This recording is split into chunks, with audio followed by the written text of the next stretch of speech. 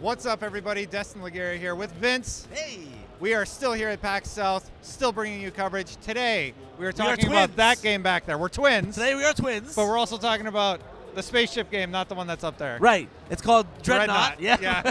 And Yeah. It's super sick. Uh-huh. I got to play a few matches of it yesterday. The thing that really blows my mind about Dreadnought is that you take one look at it. First of all, it's gorgeous. Yeah, It's it just looks really beautiful. cool. Like, these ships were made with love.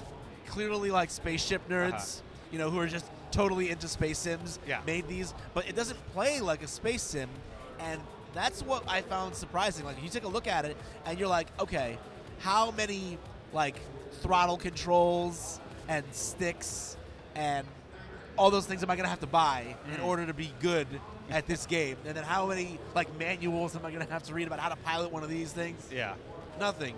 It's pretty easy It's to so easy to get figure into. out. WASD controls, and you're flying around like a pro in like 5 minutes. Cool. And it's all so even though it looks and feels very true to kind of the romantic notion of what a space sim would be, where you're these massive battles between these like hulking capital ships. Yeah. It feels there's still that weightiness there. And the way the ships are modeled is cool because even though you're kind of flying by wire, it's just like you're saying I want to go up, so it goes up. Yeah. Or you're saying I want to go left, so it goes left.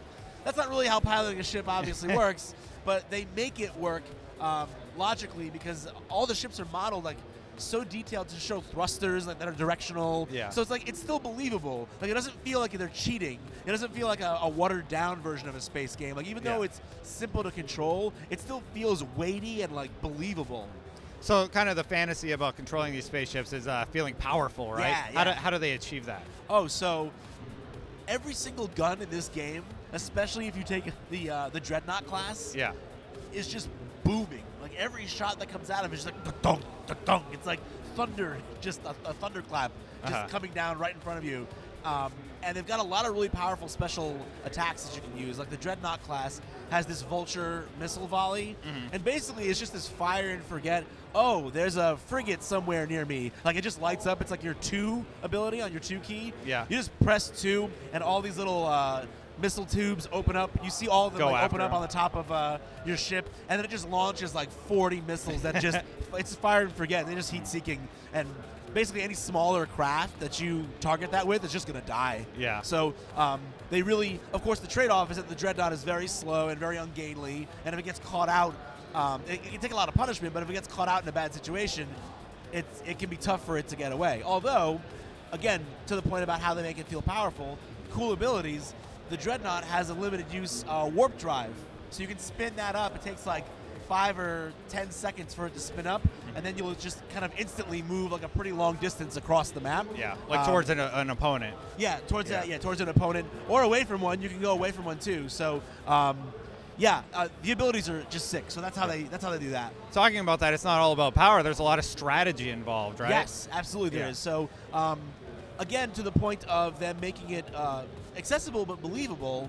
So a lot of your guns can be fired in full 360, which of course you can imagine on a real battleship that isn't necessarily the case, but the way they do it, again, logically, is they have most of the primary weapons are kind of in these batteries of turrets, so it makes sense. Yeah. There are still weapons, though, that can only fire in certain directions, so you have to be smart about your positioning. So the artillery class ship, for instance, which is basically like the sniper archetype, has a really long-range focused beam. Okay. But that only fires out of the front. So if you want to target something with that primary weapon, you need to be properly lined up. Yeah.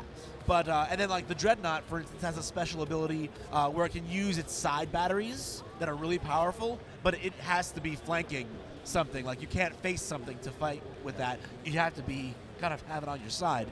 But where the strategy really comes in is with all the different classes of ships. Like even though even though the game is called Dreadnought, it's not all about massive ships with huge firepower. There's support classes too that can heal, that can buff buff your teammates.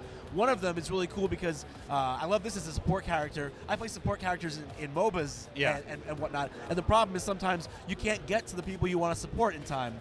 the support, one of the support ships I played in Dreadnought actually has an ability where you can instantaneously any ally you can see, you can instantly warp to. So no matter what, you can be anywhere on the map you need to be in order to give them the support they need and heal them up. So you can fall back and then hop to them when they need help. Yeah, that's so you can cool. be really smart about the use of that, and even just using the maps and terrain properly. Like sometimes the best defense is not being seen, and I had a lot of like great, like kind of like, I don't say Star Wars or Battlestar Galactica moments where I was using kind of the terrain or like floating debris to hide my presence, and then I would just come up out of the debris behind like 2 ships and just destroy them before they even had a chance to come around and bring their guns on me. So moments like that, you feel like you're really rewarded for good positioning and smart tactics. Cool. Well, it sounds like you really enjoyed it. Oh yeah, I'm having a blast. I had a blast with it. I can't wait to go back and play more. Cool. Well, for more on Dreadnought, you know where to keep it locked.